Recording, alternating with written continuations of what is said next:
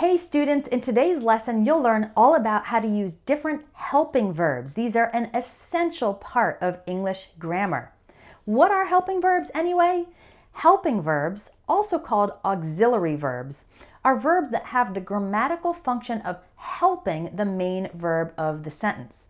So today we'll cover basic helping verbs like do, does, and did, be in all its various forms, have, has, and had, as well as modal helping verbs like can, may, should, must, will, shall, and would.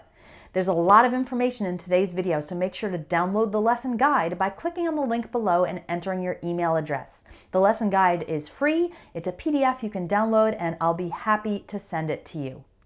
We'll begin with basic helping verbs. The first one is do, does, and did.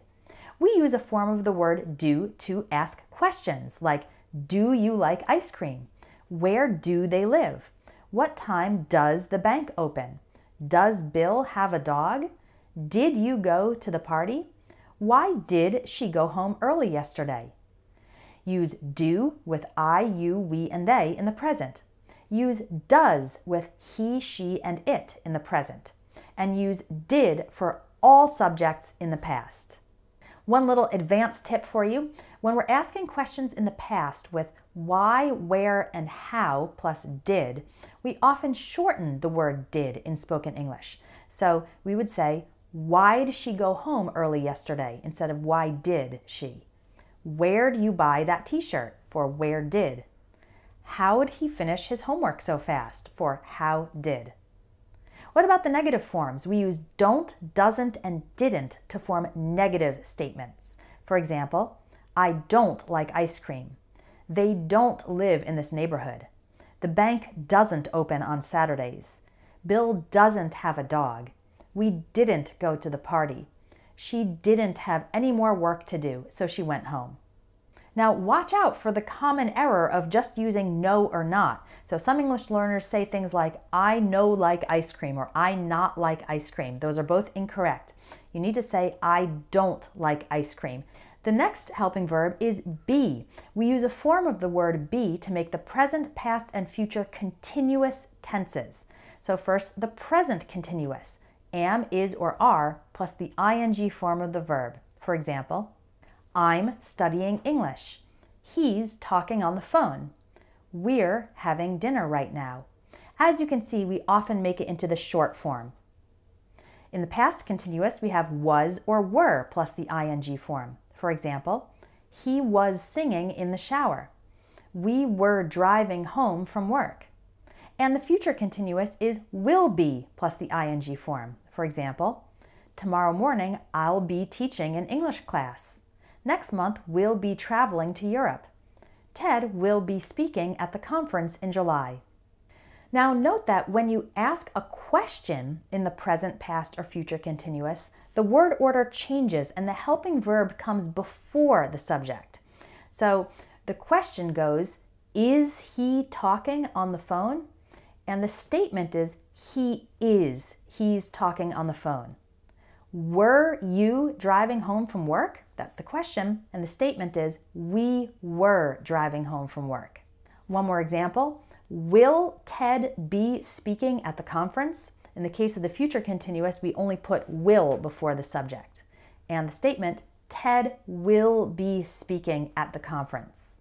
Our third and last basic helping verb is have, and we use this in perfect tenses, like the present perfect. We use have with I, you, we, and they, and has with he, she, and it. For example, I have finished my homework.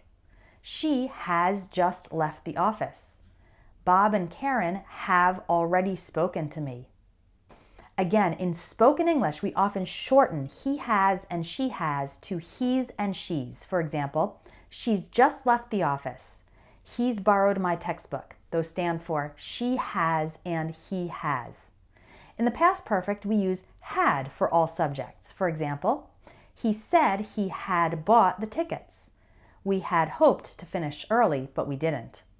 And I think you'll see the pattern here that in spoken English, we often shorten had to just d. For example, he said he'd bought the tickets. We'd hoped to finish early, but we didn't. Oh, we've got the future perfect. We use will have. By this time tomorrow, I will have finished this project. By the time I'm 30, I will have traveled to over a dozen countries. Again, when you ask a question with have, the word order changes and the helping verb comes before the subject.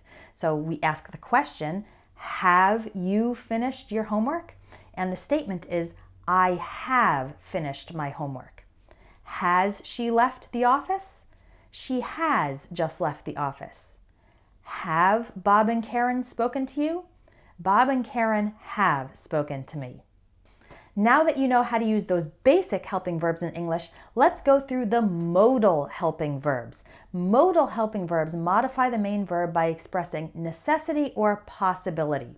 So we use can and could to express ability and possibility. I can swim. I have the ability to swim. We could go to the movies tonight, meaning it's possible for us to go to the movies tonight. You can't enter the restricted area, meaning it's not possible to enter. He tried to call me, but he couldn't get through, meaning it wasn't possible for him to speak to me. We use may and might to express the idea of maybe. We might go camping this weekend, depending on the weather. That means maybe we will go camping, maybe we won't. I may go to the gym later if I get off from work early. Maybe I will go, maybe I won't. We use should to express a recommendation or suggestion. If your head hurts, you should go to the doctor. He should see that movie. He'd like it. It's a recommendation or a suggestion. Use must to express necessity, something that is required. For example, you must arrive on time for the exam. Otherwise, they won't let you take it. That means it is necessary. It's required for you to arrive on time. Now, in spoken English, it's much more common to use need to, have to, and got to, that's informal, for requirements instead of must. So we could say, you have to arrive on time for the exam. You need to arrive on time for the exam. Or you got to arrive on time for the exam. Gotta is very informal. We typically only use it in spoken English and not so much in writing. We use will and won't to express some certainty about the future. For example, I'll help you write the report. I promise to help you write it in the future. That software won't work. It's not compatible with the computer. It's certain that the software will not work. What about the word shall? Well, shall is similar to will, but it's typically only used in very formal English, so I'm not going to cover it here. Use would to express a hypothetical or imaginary situation. For example, if I were a millionaire, I would give away a lot of my money to charity. Dana would study English if she had more free time. And again, in spoken English, would is often shortened to apostrophe D. If I were a millionaire, I'd give money to charity. Remember that when you ask a question, the word order changes and we put that modal helping verb before the subject. Can you swim? I can swim. Could we go to a movie tonight? Yes, we could. Should I see that movie? You should see that movie. Will you help me? I will help you. What would you do? I would give away a lot of the money.